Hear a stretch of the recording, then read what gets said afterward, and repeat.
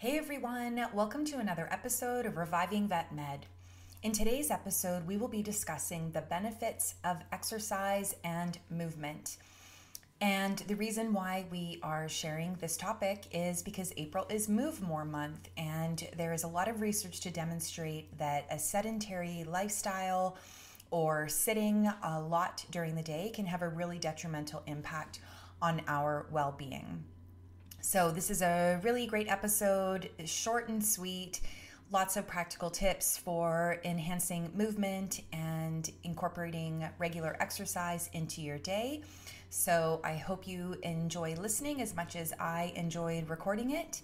And let's go ahead and get into the episode.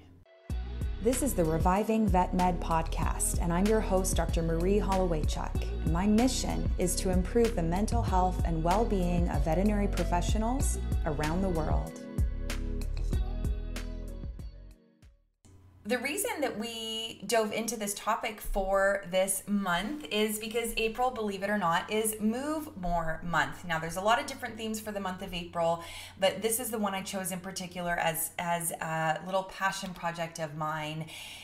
And the session objectives for today that we will be getting into will be reviewing the research regarding the downsides of a sedentary lifestyle that many of us have, recapping the benefits of exercise, importantly sharing strategies for incorporating regular exercise into our day, and all other ways of increasing movement into our day, even if it's not exercise. Not all of us love exercise, so we want to make sure that we're still incorporating movement into our day, even if it's not that structured exercise. So many of you were probably captivated by one of the things that I shared when I was promoting this session, which is this idea that sitting is the new smoking.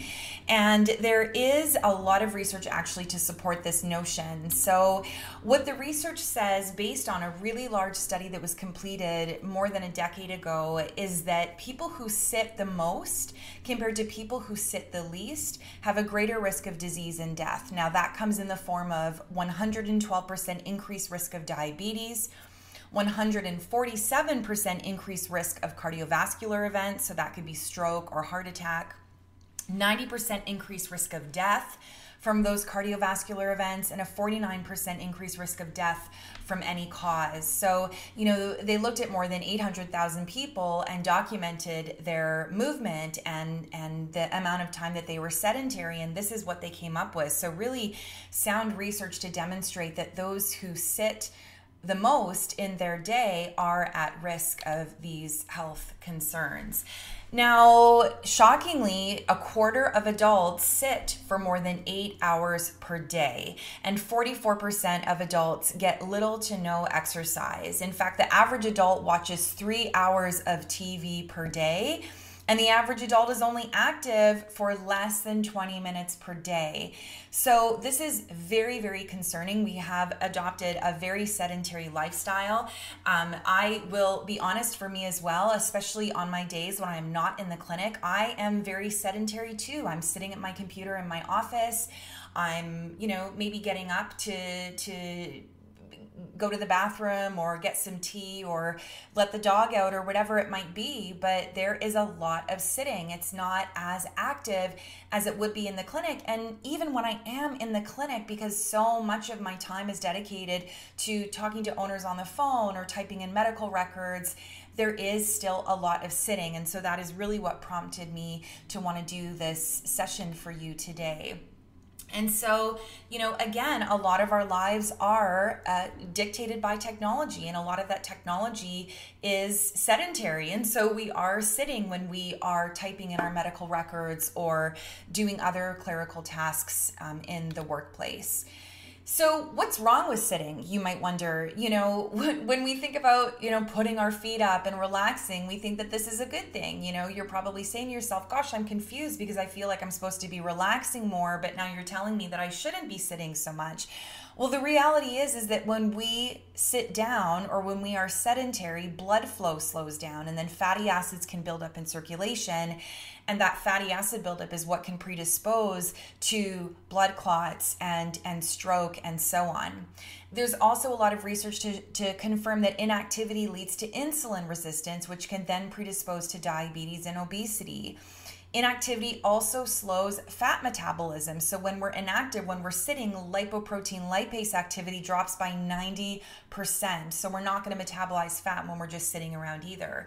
And essentially, when we're just sitting, when we're sedentary, this takes away from activities that promote well-being. So, there's no doubt when we're at work, we have to do the work. But when we go home and we, lay out on the couch and we spend what the average adult would spend 3 hours sitting and watching TV, there are times within that 3-hour period where we could be taking the dog for a walk, going outside, doing some chores around the house, or perhaps doing an exercise class. So that sedentary time is taking away from more active time that would be more conducive to promoting well-being. So what's the good news in all of this? Before you run out and buy that really expensive treadmill desk, which is amazing, and I would love to have one, you should know that 60 to 75 minutes of moderate activity every day can actually counter the effects of too much sitting. So even if you have a job that requires you to sit at the computer or to remain sedentary for a certain period of time, if you can make sure that you have an hour to an hour and a half of moderate activity, so something that gets you a little bit breathless, gets your heart rate up, those benefits cardiovascularly will help to offset any detrimental effects of sitting. So you might be saying to yourself, but Marie, I don't exercise. I don't like exercise. I've never been able to get myself to exercise. You might consider yourself more of a couch potato cat, as some people say. And the good news is that there are strategies for getting more exercise. And I'm going to share those with you today. So the first strategy is to get clear on why you are exercising. Now, maybe these statistics have woken you up a little bit to the realization that, gosh, I really need to get more activity into my life, especially if you are an individual who is predisposed to heart disease, either because of genetics or other health conditions that you have. There are so many reasons why exercise is beneficial, and we want to get this why very, very clear in our minds. Do you want to improve your endurance? Maybe you're, getting breathless going up the stairs and you're thinking, this is crazy. I can't even get up the stairs without, being out of breath. So maybe you want to improve on that. There's research to demonstrate that exercise improves sleep. So maybe you want to do it for the sleep enhancing properties. Exercise boosts energy. So do you want to feel more energized? We know that exercise builds muscle. Do you want to get stronger? Do you want to be more flexible? Do you want to prevent injury? Because definitely there are forms of exercise that help us to prevent those injuries from falling or other things that might happen.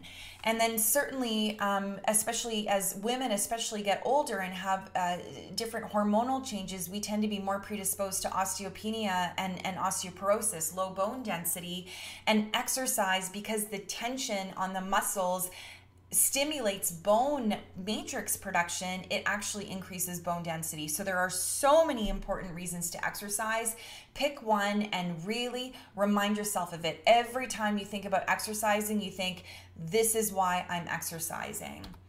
And keep those benefits top of mind. I remind myself all the time, yes, I love being strong. I love being in shape. It's a great opportunity to regulate weight and everything else. But the biggest reason for me that I exercise and the biggest benefits that I see are the mental health benefits. So the second strategy, keeping benefits top of mind, you're going to live longer. It's better for weight regulation, increased energy, reduced fatigue, better memory, believe it or not, decreased cognitive impairment. So people who are more active see lower incidence of dementia as they age. You can relax more if you've been able to exercise. It reduces stress, anxiety, depression, strengthens muscles, makes your bones more dense, and improves sleep. So again, remind yourself, even if these aren't your particular why for exercising, remind yourself of all the great benefits that you're getting when you do so. And then benefit number 3, or the third strategy you can use to get more exercise, is to choose exercise that you enjoy, because the best exercise is the one that you do. People ask me all the time, like what do you recommend for exercise? It's whatever you enjoy, because you are going to be more likely to do it. So maybe that's Pilates or yoga. Maybe it's high intensity interval training, swimming, walking, running, hiking, strength training, spin, bar, boxing, rowing, dancing, paddle sports like tennis or pickleball, team sports like basketball or baseball, golf, especially if you're walking, you're not using the golf cart, soccer, football. I mean, honestly, you name it, there is a sport out there for anyone, or a form of exercise for anyone. So try them out. And if there's something that you really enjoyed as a child, look into, is there some form of this activity for me as an adult? I played team sports for the longest time, and I'm getting to the age now where, I used to play such competitive basketball that when I play basketball for my age group, I just don't enjoy it, because it's not as fast paced, as I used to play. But I can engage in team sports in other ways, doing other team activities, or even going to group exercise classes really helps me to kind of feel like I'm part of a team. So the fourth strategy for getting more exercise is to considering non-traditional exercises. So things like gardening, yard work, house chores, you can work up a sweat doing those activities. We got a whole dump of snow in Calgary yesterday. So I shoveled the driveway this morning, and it was so funny because somebody walked by who was walking their dog, and he said, you don't need to go to the gym today. And I said, yeah, I was thinking the exact same thing. I mean, we burn a lot of calories doing those forms of exercise. And if you can do them outside and enjoy nature, you're strengthening your muscles, you're getting those same anti-anxiety benefits and antidepressive benefits, all the benefits for your sleep, even though you're not necessarily going to the gym for a class. So don't necessarily put pressure on yourself that you have to be, finding a sport or an exercise class that fits with you. If you are very active around your house, or maybe you do, your neighbor's lawn as well as yours, that is an excellent form of exercise too. And then strategy number 5, remember, some exercise is better than no exercise. I talk to people who are just have this idea in their head that they need to have some sort of like epic, workout session every day. Maybe your schedule doesn't permit that. People ask me too, when I'm working a 12 to 14 hour shift, like, how do I still fit the self-care in? Well, you fit it in, but it is much shorter. So for me, when I have a 10 or 12 hour shift, I only do 10 or 15 minutes of exercise, either first thing in the morning or after my daughter goes to bed. Some exercise every day is better than nothing. I love this quote by Gretchen Rubin where she says, what you do every day matters more than what you do every once in a while. If you just sort of bank your exercise to doing a class on the weekend when you're not working, or on your days off, when you're off shift, it's not going to serve you as well as if you were incorporating that movement into every day. So again, if you have not exercised for months or years, do not put pressure on yourself to be starting out with these like 45 to 60 minute workout sessions. Start with 5 minutes a day. In fact, there are habit forming experts out there who say, just start by driving to the gym. You don't even have to go in, but just make it a habit of going to the gym every day. Again, just some little bit is better than nothing. And that's because it builds habits. Strategy number 6, shorter exercise is actually often better. So along those same lines, there is really good research to demonstrate that 10 minutes of high intensity interval training, what we often refer to as HIIT, is as effective in terms of the cardiovascular and weight regulating benefits compared to 60 minutes of sustained low intensity exercise. So when I put this into practical terms, what this basically means is that if you get on your treadmill and you do 10 minutes where you do 10 seconds of very fast-paced walking, supplemented, then 50 seconds of, just casual walking, and you do those 10 intervals for 10 minutes, you are actually getting the same benefits as if you were to do a slow-paced jog for 60 minutes. So I don't know about you, but when I know that I can work out in a very short period of time and get the same benefit as a long period of time, for me, that's a game changer.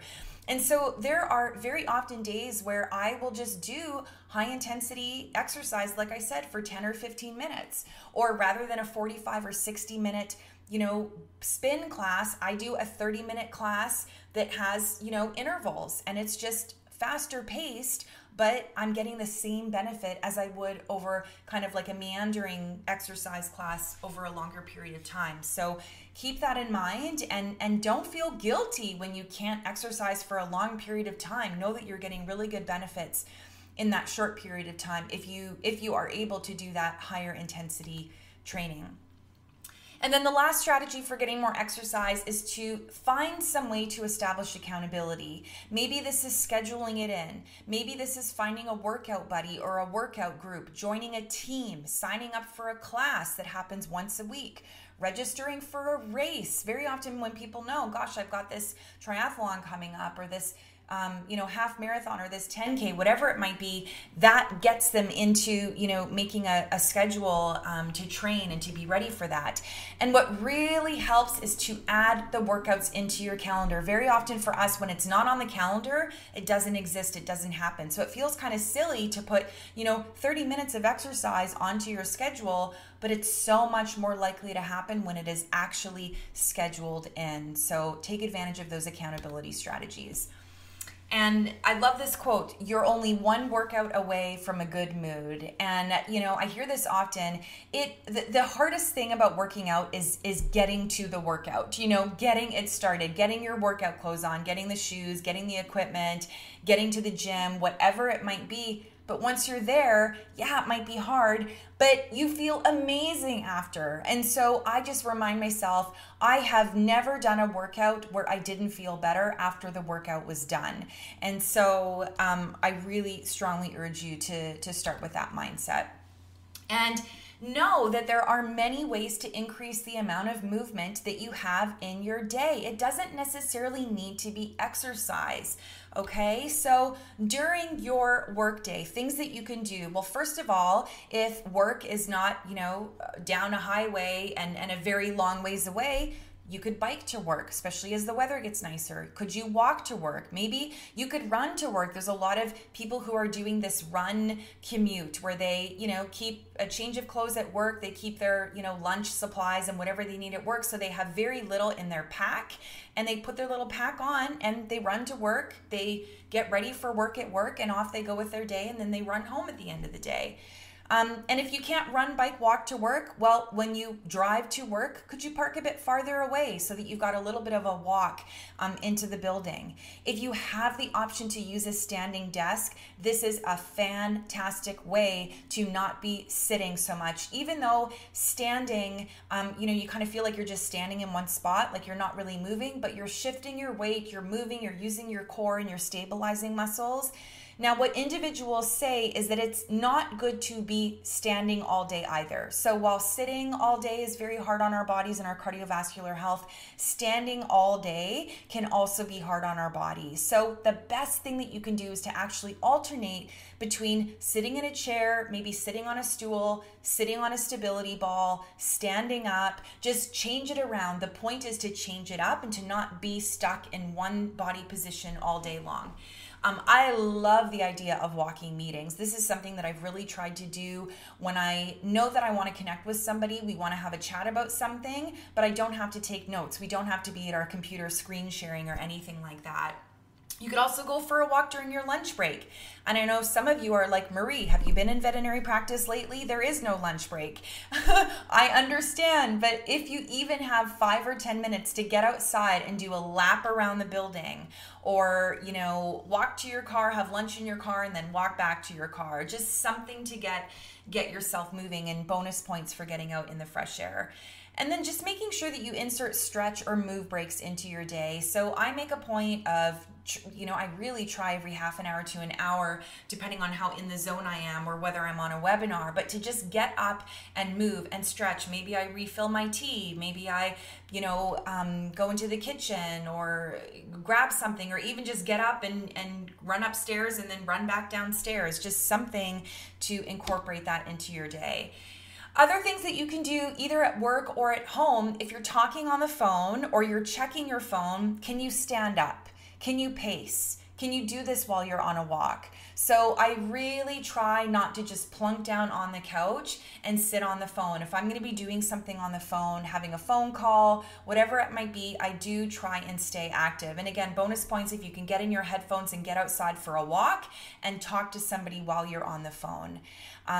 When your activity monitor beeps and goes off and says, time to move, listen, get up, move, pump your arms, move around, do something that is going to, get the blood flowing so that you can, reset that alert. Those alerts are set there for a reason because research, again, has demonstrated that movement is so important.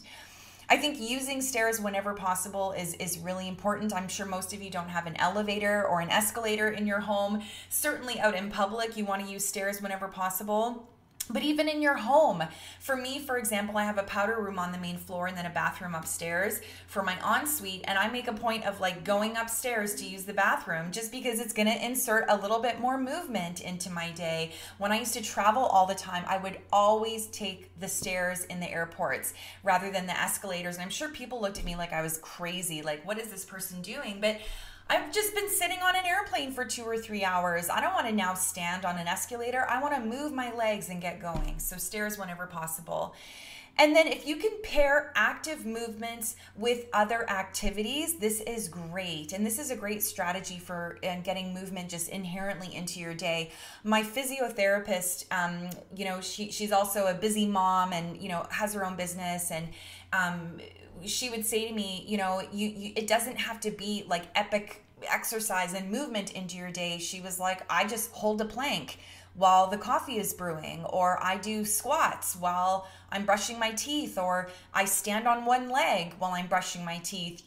There's different ways that you can challenge your body and incorporate movement, especially if you're just waiting around for, the microwave to finish going or the kettle to finish bubbling or whatever it might be. And then I'm a big advocate for walking or biking whenever possible, not just because it's better for the environment than taking our car, because it's better for you. So I have a personal rule where if I can walk or bike somewhere in 20 to 30 minutes, then that is my option of choice. That is my transportation of choice. Now, of course, if you're going to load up on groceries, which I have done before and then not thought it through and had to carry home, all these bags of groceries. So you want to be mindful, obviously, about the errand that you're running. But the point is that, especially if we're going and running several errands, if one store isn't that far away and you can just walk to that store instead of moving the car, again, these are just easy ways to incorporate more movement into your day. So I would love to know in the comment section or in the chat, how do you increase movement into your day? I know I've heard lots of different really interesting strategies that people are using, and I'm always up for more suggestions and other things to share with individuals. So I would love to read those if you're willing to share. Otherwise, our key takeaways for today's session are that sitting for long periods of time is really detrimental to our longevity and to our cardiovascular health. So we can incorporate regular exercise into our day to offset these detrimental effects of sitting, and just incorporating different forms of movement into our day is going to be helpful in the long term as well. There's also research to show that shorter high-intensity exercise has equal benefits to longer low-intensity exercise. So keep that in mind if you are, heavily scheduled or you just don't have time to get to the gym and do a long class.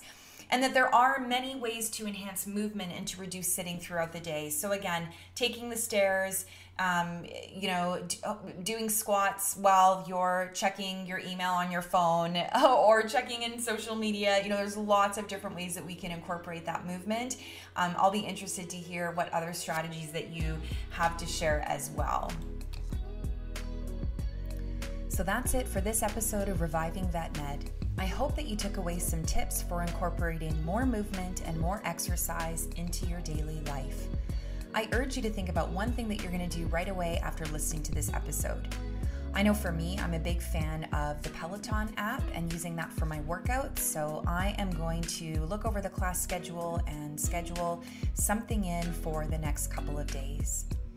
Now, if you are really enjoying this podcast, I hope that you'll subscribe, leave a rating or review, or share the podcast with someone else who would also appreciate it. I know that it really means a lot to me when you help to spread the word about sharing this veterinary wellness information.